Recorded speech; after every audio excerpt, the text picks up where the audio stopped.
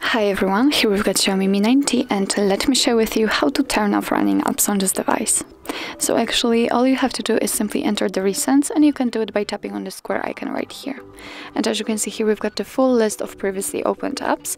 If you'd like to, you can remove or close only one of it just by finding it and swiping to the right or to the left. It's up to you which option you like most. But if you'd like to close all of them with only one click, just tap on this X button right in the middle. As you can see, we just got back to our homepage, but we can enter the recents to check, and here we've got no recent items, so it means that we successfully closed all running apps. So actually that's all. This is how to turn off background apps in your Xiaomi Mi 90. Thank you so much for watching. I hope that this video was helpful, and if it was, please hit the subscribe button and leave the thumbs up.